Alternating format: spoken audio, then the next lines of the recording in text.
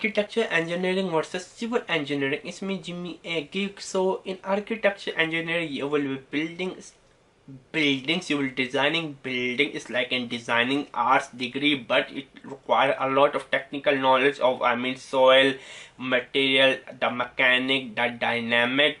But compared to civil engineering degree, in that degree you will be working on bigger project like building a railway, building a airport, building a dam, building some kind of structure, building some kind of underground basement, building some kind of railway station, building like a plaza, a department store.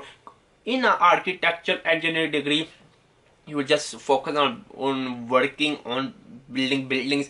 But the downside of architecture engineering degree, we really don't need a lot of buildings to build.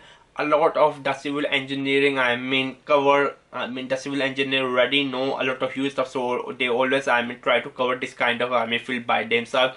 So day by day civil engineering field is trying to overtake the architecture engineering, so there is a huge unemployment in architecture engineering. A lot of people are going to argue, oh Jimmy, you don't know, I'm an architect, I have a job. Hey Jimmy, I just graduated last week and then I found a job, or whatever the crap, I do not buy your shit. Yes, you are right, it can be the case, you can easily get a job, but the reality is that you look the future of it, there are less and less jobs. It's much better going to get a building engineering degree if you are fixated, if you're passion for buildings.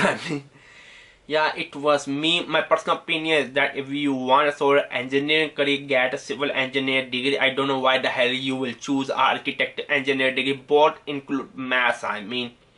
Go and get a civil engineer degree after 20 years. You will start earning big money, 6-figure income. Go and get a civil engineer degree. It was me, Jimmy, Geek. I have already done another video, you can watch that one. Building engineering degree versus architecture engineering degree. It's me, Jimmy Geek. Bye.